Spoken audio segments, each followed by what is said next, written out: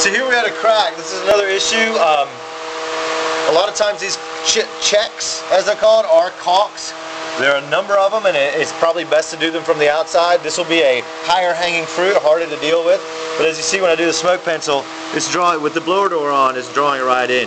So that blower door simulating a wind is going to blow wind right through there.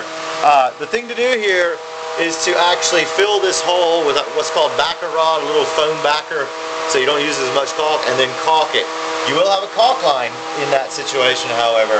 We're probably going to get some approval from you before we go ahead with this. A. B. This would probably take our entire crew of 3 to 4 people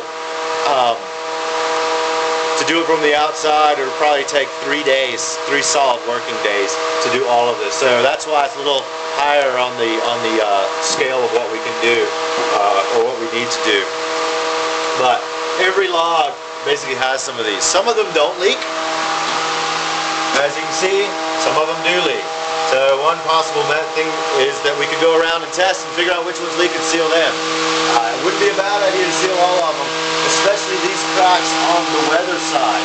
Under the porch here, it's not a big deal, but where this gets rain and water intrusion, that's can be a big deal over time, especially with freezing in that crack.